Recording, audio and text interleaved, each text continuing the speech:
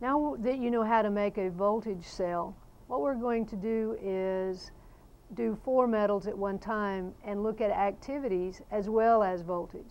So you have copper nitrate around the copper, you have silver nitrate around silver, zinc nitrate around the zinc, and lead nitrate around the lead, with a space in the middle for your salt bridge of potassium nitrate.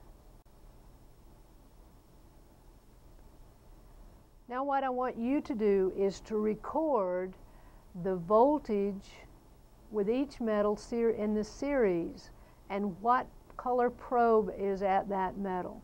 So here we have copper and silver. Notice the silver was on the red. Now we have copper and lead and the voltage.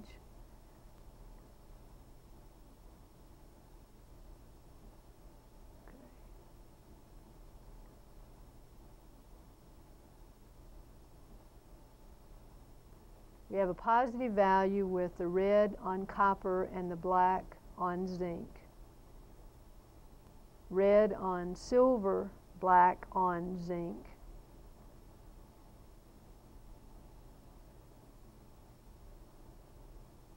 Red on lead, black on zinc.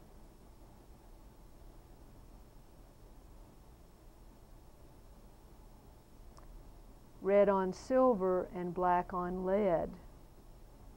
Now what you need to do is to write half reactions for each of the reactions that you've seen here and calculate the voltage and compare that voltage to your theoretical values.